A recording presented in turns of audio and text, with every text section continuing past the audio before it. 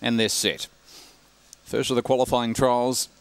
And racing, jumping quickly near the inside was Fine Thanks. Yesterday's Wine Show speed and burns across, takes the lead. In third place, Aussie Invader. And last of the four was Charm Bracelet as they drive towards the back straight. The leader, Yesterday's Wine, out by 6 lengths. Second, Fine Thanks. 3 lengths away. Next was Charm Bracelet. Aussie Invaders, last of the four as they drive off the back. And out in front, Yesterday's Wine is doing it ever so easily by about 15 lengths in second. Fine Thanks, Charm Bracelet and Aussie Invader. But around the corner, hugging the inside, Yesterday's Wine. Races clear. Stops the clock at 31.04. Defeats Fine Thanks. Third in was Charm Bracelet. Fourth in Aussie Invader. 31.04 the time.